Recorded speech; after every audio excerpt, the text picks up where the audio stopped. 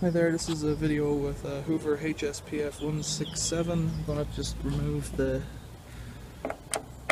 temperature sensor,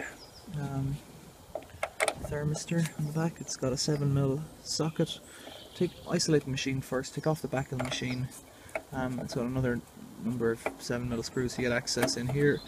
It should be quite an easy machine to work on, this one, because it's got lots of space when you take off the back cover. You can really get your hands in. Quite good like that.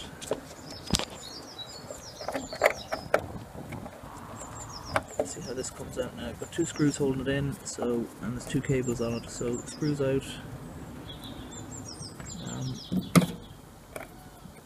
Unclip the cables, and it's got a little rubber grommet and a little plastic front on it. And that's it. If you were swapping that out, that's how you do it. Just put the new one back in, screw it up. There you go. Inside the hole, you can just see the back of the drum there.